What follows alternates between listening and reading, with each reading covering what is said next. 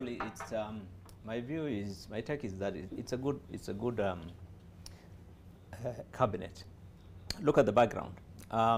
These people came on the back of a hustler narrative, and if you look at many of the people who have been put there, people who have stood out, political leaders who have stood out for the last few years, on the issues of hustler, people like Moses Kuria, people like Murkomen, people who have been championing that issue of the hustler.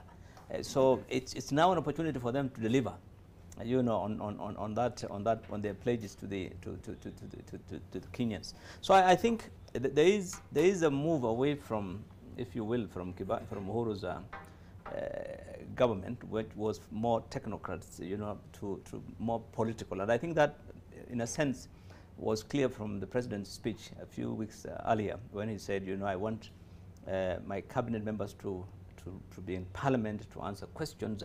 And if you look at, again, the one advantage of this, of focus on the politicians, is that then they can be in touch with people out there. One of the challenges Uhuru's government had is they were out of touch with reality. Many of his cabinet members, technocrats who were in the offices and had no relationship with the public and didn't know what was going on.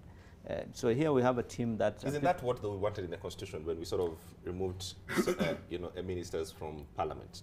Isn't that the whole point of the Constitution? That's why you have to resign. The moment you've been appointed, you cannot be both a member of Parliament and whatever. But it doesn't. The Constitution does not tell you must not have been a member of Parliament. No, you can't be a member of Parliament before, but you should not be a serving member of Parliament. So, but that is a very important distinction for me, because one of the challenges we have had with this government is they were out of touch with reality on the ground, what was going on.